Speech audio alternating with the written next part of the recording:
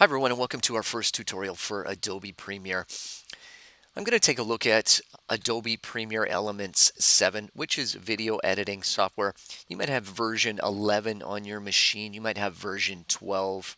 They'll basically perform the same function, in other words, video editing. I'm going to take a look at Elements 7 here. Now, before I even click on New Project, I want to make sure that I go into my computer and I create a folder that I'm going to save all of my files in. And when you do that, I want you to do that on the D drive instead of the P drive or the network drive. The reason why is video files can be very large. And if you're trying to save files across the network, it can cause lagging in your video and can cause other problems as well. So let's make sure that we create a file on the D drive and name it properly. We're going to save all of our files in there. So if I go back to my program here, I'm going to click on New Project and I'm going to type in the name. And we want to make sure that we are going to save inside that folder. So you're going to go Browse. You're going to go find that folder that you just created. Make sure you save everything inside there. So I'm going to click on OK.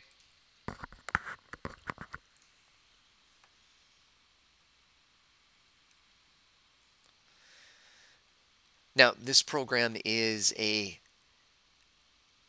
program that needs a lot of resources. So as you can see, it took a few seconds to open up.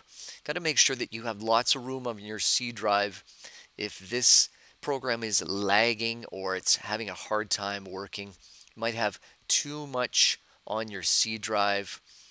You might have to do a disk cleanup. So always be aware that this program does take a lot of resources and will not work properly if it doesn't have enough space. Now you can see this is our editing area here. This is where we will see our video. Over here we've got different tabs of different functions that we can do. We have our clips here that we import in and we can drag into our working area. Down here we have our layers. We can see we've got video 1 layer, we've got audio 1 layer. I can use my slider bar and slide up here. I've got video 2 layer, audio 2, video 3, audio 3. So I can have more than one video and audio clip inside here. Now it works the same way that your animation software did. If you put something in layer 3, it will sit over top of anything in layer 2. And same thing, layer 2 will sit over top of in the screen anything in layer number 1. So what we're going to do is we're going to bring in some video clips. So I'm going to go get media. I'm going to click on this here. And we can get our video from a bunch of different sources. I'm going to get it from a folder. So click on this here. I can see I do have a movie here. And if I try to bring in this video clip, so I'm going to add media, I'm going to double click. You can see that I get an error message here. And it says this type of file is not supported or the required codec is not installed. So you're going to find that you're going to try to bring in some video clips and simply the software does not recognize the file type. So you can do one of two things. We need to either go find a different video clip to work with, or I need to take the existing clip and change it to a different file type and then try to bring it in. So I'm going to close this window here. I'm going to go get media, PC files and folders. I'm going to go look for another file. So I'm going to try this one here. And actually pops up here so I can see the video clips that I've added in here. Now what I'm going to do is I'm going to bring this into my working space. So I'm going to click, hold and drag and I'm going to bring it down into video 1 and audio 1. Now you can see inside here that this top part here is our video and this second part, the bottom part of the layer, is our audio. Now, I don't have to have audio associated with this. I might bring in my audio file separately, but I can see here that they are connected and they are joined together. Now, just looking at the time here, I can see that it starts at 0 and this goes up to approximately 1 minute, 2 minutes, 3 minutes. So I've got about a 3-minute video here. If I want to, I can zoom in on any parts of this video. So just like in animation, I can scrub through these frames. If I go about to the middle of my video and I stop here, I can zoom in on this frame here. To do that, we're going to use this slider bar.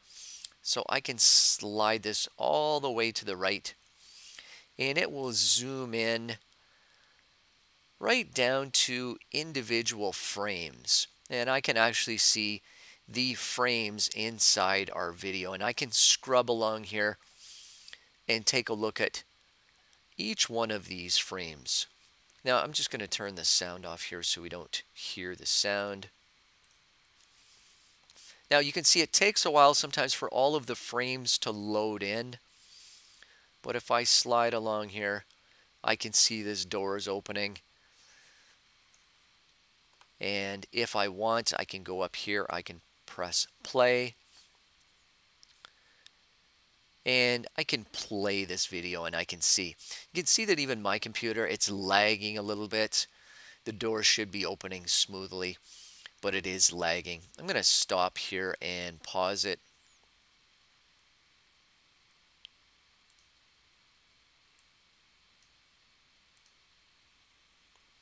And you can even see that my computer is having a hard time just stopping this video. So you might find the same thing. Like I said, video editing programs are programs that take a lot of resources from your computer. You're going to have some lagging issues sometimes. As you can see, my computer's trying to respond and it's finally stopped. So this is our zoom in tool. Like I said, we can zoom into certain frames and we can do different things with that. One thing I can do is if I scrub along here and I take a look at my video, you can see that it's just filling up here. There's an animated portion to this video that maybe I want to remove. So I'm going to zoom in a little bit here. And I'm going to find the part where the animation begins. And I'm going to get rid of that animation. So I'm going to keep scrubbing along here. Again, you can see it should be responding in here, and it is slowly doing that. Hopefully your machine will be working a little better than my machine. The frames are slowly starting to fill in here. Now I'm also trying to record this, obviously, so that's taking up some resources on my machine. So let's say we're going to stop it here.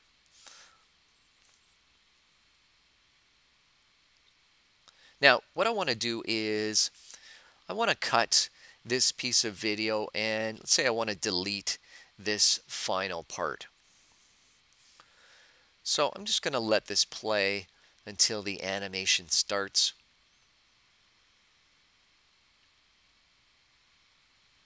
And then I'm going to cut the animation portion out.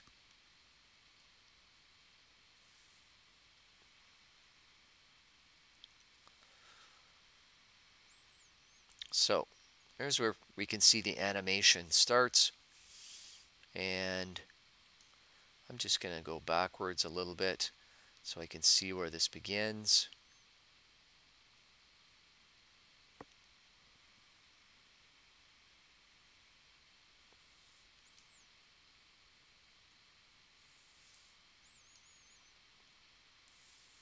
And if I scrub over, again, you can see it's a little bit slow to respond.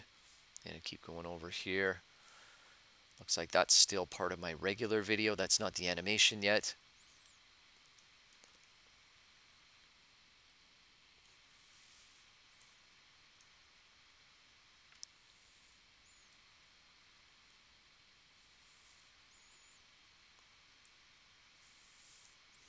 So if you take a look down here, you can see that looks like this is the last frame of the video, and then we fade to black and we go into the animation portion.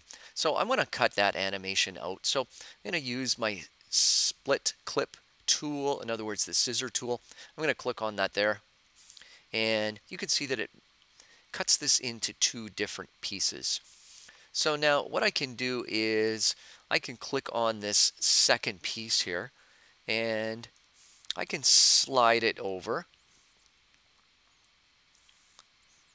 so that I'm going to take this whole animation portion out. Now, before I do that, I'm just going to show you, if I right click on this here, I can do a couple of different things. I can delete just the audio portion of this clip if I want. I can delete just the video portion and keep the audio. I can do things like unlink the audio and the video. So if I try that, I'm going to go unlink. Then what that does is it allows me to take that audio from that piece, and I could move that somewhere else. So I can unlink the audio and the video. Like we said, we could also delete the audio. So if you take a look below, when I do that, you can see that that did disappear. And if I right click, I can delete the audio portion. I can go delete and close gap, and that will get rid of everything here. Now if I go Control Z, I can bring this back. And like I said, maybe what I want to do is I want to delete